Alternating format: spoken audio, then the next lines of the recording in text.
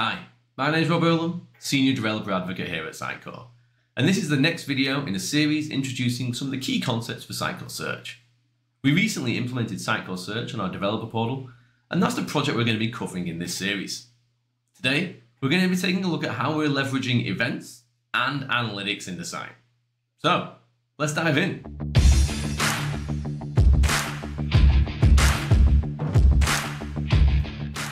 So one part of integrating search into your site is the process of wiring up the different events that need to be dispatched as the users browse through your pages. Doing this creates a kind of a cycle of data flow. The user will request a page that may or may not have data that comes from the search API, and then as the user interacts with the site, events describing those interactions are dispatched back to search. This usage data is then used to personalize any subsequent search data that comes out of the API, ensuring that as the user browses through the site, their results they receive get more and more specifically tailored to their prior browsing history. Now, if you're working with the SDK that we discussed in an earlier video, some of these events are going to be dispatched for you automatically, and you'll need to send some of them yourself.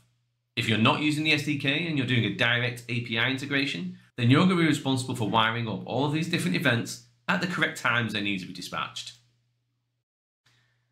Alongside tailoring the events for the user's experience on the front end, we then use that event data to build our analytics reports for the marketers on the back end. And it gives them deep insights into how the users are interacting with their sites.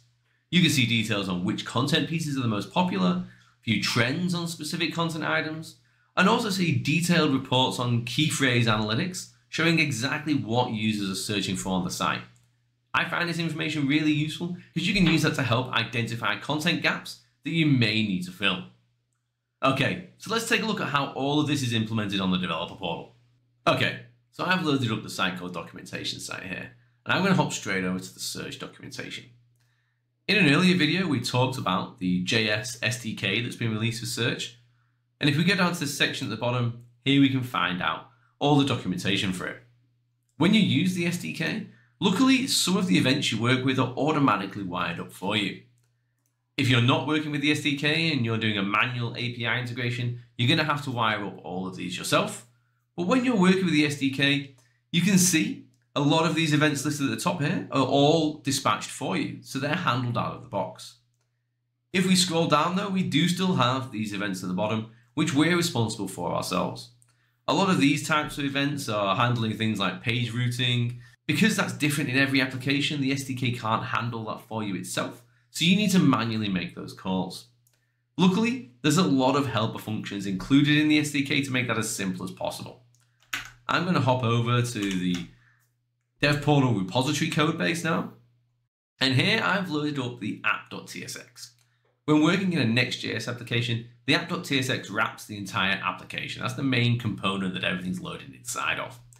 And you can see we have a useEffects function here, which means this code gets executed every time this page is called. If we look at line 60 here, we can see we're tracking the entity page views. That means this line here is going to get called every time a page on the dev portal is loaded. And you can see this is how we're hooking in to track the entity page view event. We're working with content types, and here we pass in the ID, which is the search domain, with the actual path name, just converted into a friendlier version. And that's how we're storing the IDs on the back end. So you can see, really easy to wire up an example of how to manually dispatch an event using the SDK.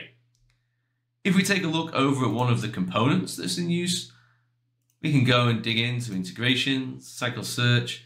Let's take a look at the search results, for example. This is the component that's used to render the search results page. Here you can see we have our articles collection, and for each article in there, we're going to render this LI tag. We have an anchor tag in there, which represents an individual result in the listing. And in here, we handle our click event. So we do things like, preventing the default browser click, and then we actually register an on-click event through the SDK. Finally, we're doing some actual event dispatching as well. We're doing the track entity page view event again, this time passing in, again, the ID of the search result that's been returned to us, allowing us to manually dispatch an event using the SDK over to the CEC. I'm going to hop back over to the browser now, and we can take a look at how this looks in the back end. I've loaded up the Customer Engagement Center, or the CEC, which is the back end of search, and we're looking at the live backend for the Sitecore Developer Portal. All this analytics on the main dashboard are all powered by those event dispatches, the ones manually done by the SDK and the ones that we're handling automatically. So, if we go and dig into the analytics section here, we can start to see what kind of data we're getting.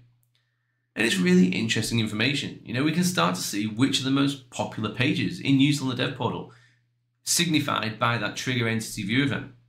We can see which content items are increasing in usage and which are decreasing in usage. There's a whole heap of different analytics in here you can use.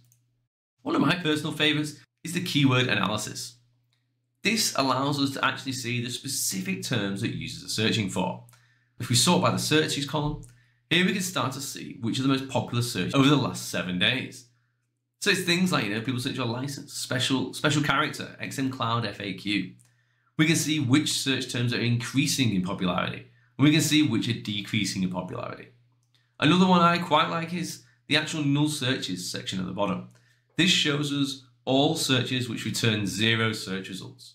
So this is showing us most of the time it happens because of a spelling error, but if you find here there are keywords which are correct, returning 0 results, it's probably a good way to help you identify gaps that you have in your content, and you could look at filling those to help users find the information they're after. Thanks for watching, and don't forget to follow the Discover Sitecore YouTube channel for future videos.